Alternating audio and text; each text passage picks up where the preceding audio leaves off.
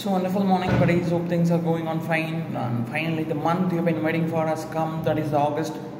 One thing I would recommend to all the candidates is on the exam for mainly the final candidates.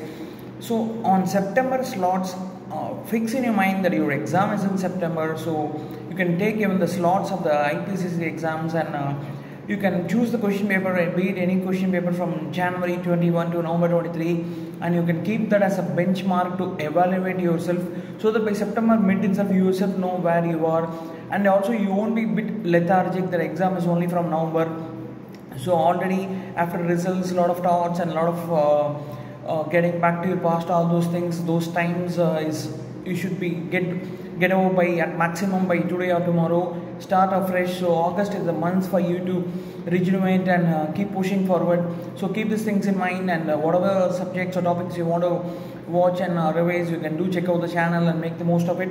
So all the very best, and stay focused and apply all these things. Because if you see, for example, FR and AFM, there won't be any significant deviation in the 21 to 23 question papers, and also DT and IDT. For example, DT question 1, most of the adjustments that will be coming for this exam also, it will be from those adjustments only that has come in, say for example May 22 or May 23 as the case may be. So you'll know the mistakes you make in September, you will not make it on the big day in November 9th. So keep these things in mind. So all the very best once again.